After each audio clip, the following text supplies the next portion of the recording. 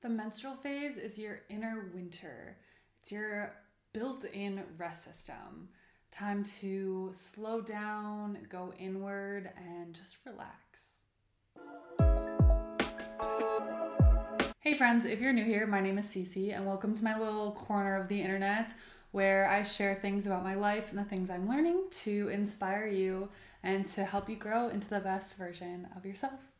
Over the last few weeks, we've covered in depth the phases of the female hormonal cycle, the follicular phase, the ovulatory phase, the luteal phase, and now we're going to dive into the menstrual phase, our lovely little bleed every month. And if you've been cycle syncing and balancing out your hormones, your bleed should actually be a really peaceful, relaxing time of your cycle. It should not be painful. It should not be horrible. It should be really lovely and relaxing. I absolutely love my period. I feel like I'm just so clear-headed during my period, and I absolutely love the relaxation.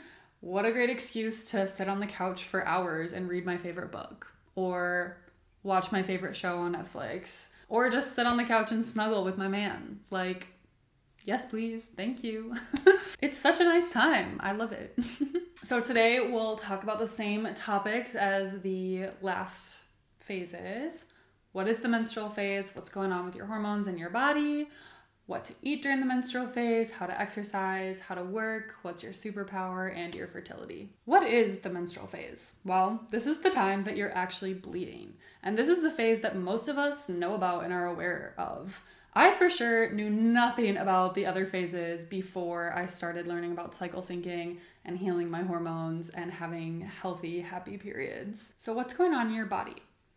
As the egg gets reabsorbed into your body, progesterone is going to drop down. And this will signal your body to start shedding the endometrial lining. Estrogen also plummets right before the bleed to signal the hypothalamus to get ready for a new cycle. What to eat in the menstrual phase? Think warm, cozy foods like soups and stews. Your hormone levels are at their lowest levels in your menstrual phase, but you can kind of compensate for that by the way you eat, by increasing your protein and your healthy fats. Also continuing to focus on nutrient-dense foods like red meat, kidney beans, things like that. Blueberries and blackberries add really good fiber and antioxidants during the menstrual phase. Seafood is really good, like scallops and oysters, sardines, things like that, and seaweeds like kelp and wakame.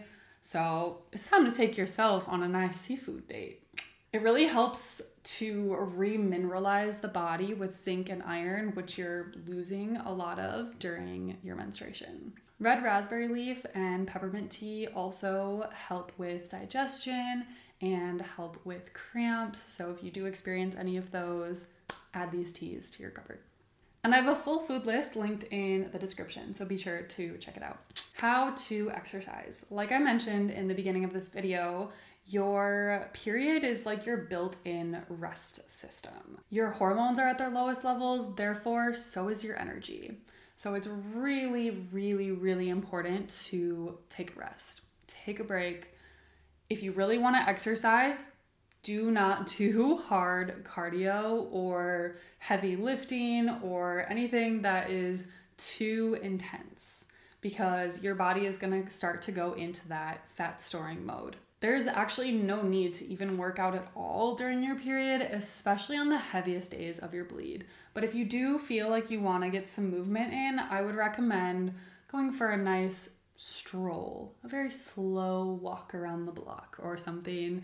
Doing some really nice stretching yoga can feel really good on your body, especially if you do experience any cramping or pain during your period. Maybe a little bit of breath work could feel nice as well, or just take a nap. Just take a nap and call it your exercise for the day. It counts, I promise.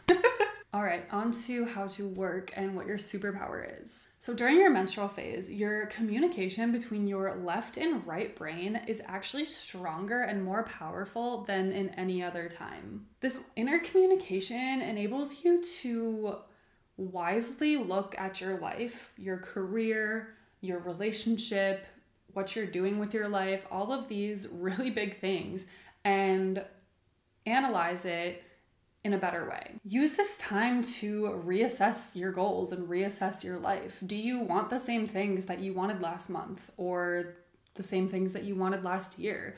Ask yourself these questions about evaluation of your life and your career and your goals. This is a really, really good time to make use of that powerful connection in your brain right now. With that extra connection in your brain, your intuition is also so strong at this time. What are those subtle messages trying to tell you about your career, about your life, about your goals, about the project that you're working on?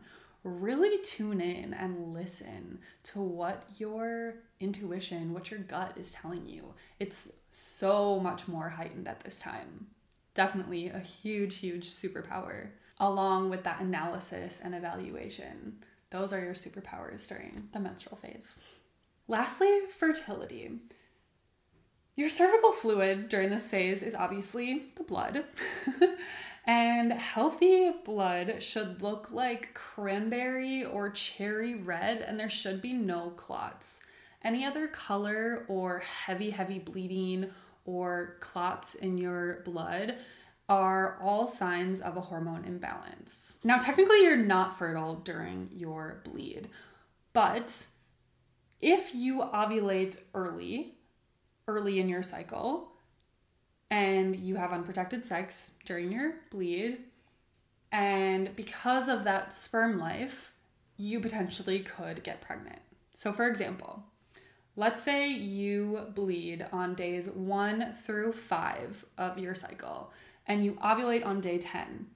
Well, maybe on day 5 of your cycle, you had unprotected sex, and that little spermie lived inside you for 5 days up until your day 10 ovulation.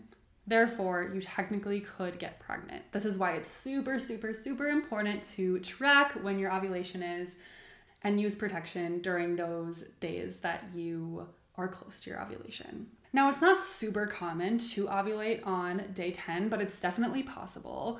And there are ways to move your ovulation back if that is something that you are interested in. Again, so make sure you are just tracking your ovulation days. Make sure that you are using protection when you are close to your ovulation.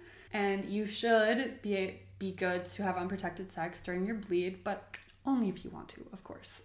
All right, babes, that wraps up this little series about all of our beautiful phases of our menstrual cycles.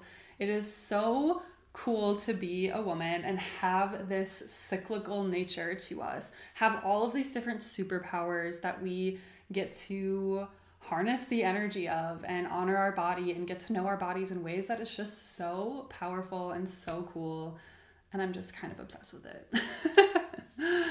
I hope you guys liked these videos. If you did, please give them a like and a subscribe for more content like this. And I'll see you guys soon. Ciao.